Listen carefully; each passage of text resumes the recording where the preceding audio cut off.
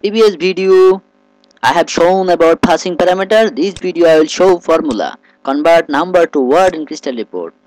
There is no word. Now here is number to word. See continue from the end of the video. To load report, see that 440,000.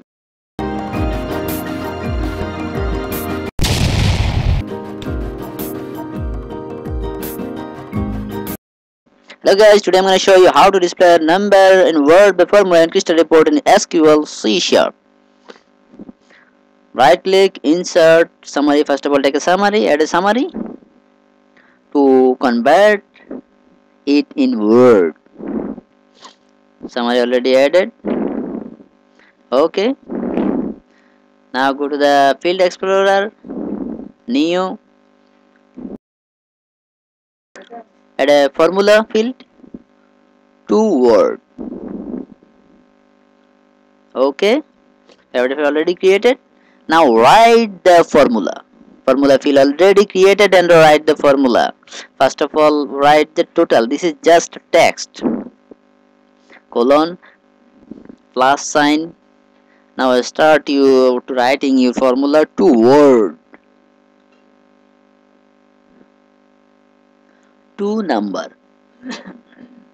What number you get, that number will convert to word.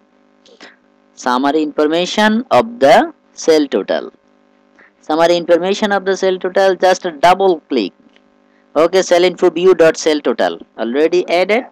Close the bracket, 1 2 bracket close and comma 0 plus close. Now full stop. Oh sorry, here is an error. I forget to put s. 2 words. It will be 2 words. It should be 2 words. Just save. Okay, save. My formula is already created, and finally I'm gonna take a text object and just drag the 2 word formula in the text object. Resize the text object.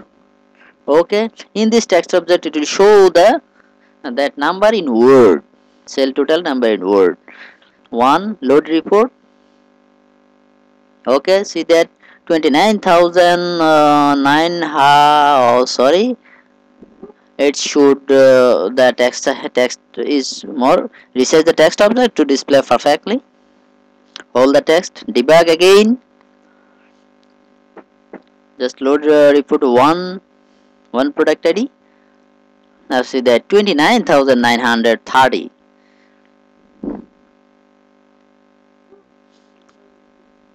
Second 5. Okay, 61,105. Now 4, 20,000.